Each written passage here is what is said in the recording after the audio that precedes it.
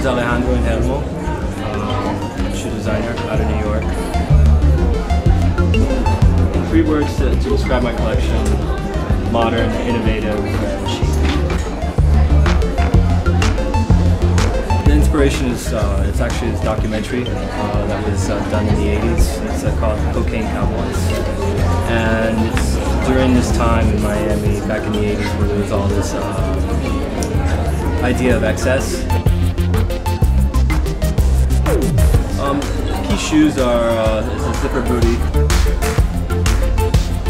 Ever since I started my collection, I've always felt heels and trainers it's the same woman for me. This whole idea that a woman can still wear heels, look sexy, but she can also wear trainers and still feel sexy. You know, and so for me, it was about creating a trainer that's a little bit cool, modern, but also innovative.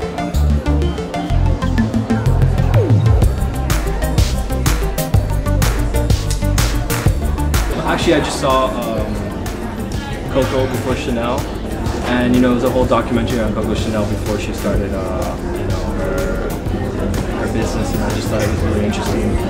A woman who was so of the time doing something that nobody else was doing. I thought she'd be really cool. I mean, she's dead now, but if she was alive.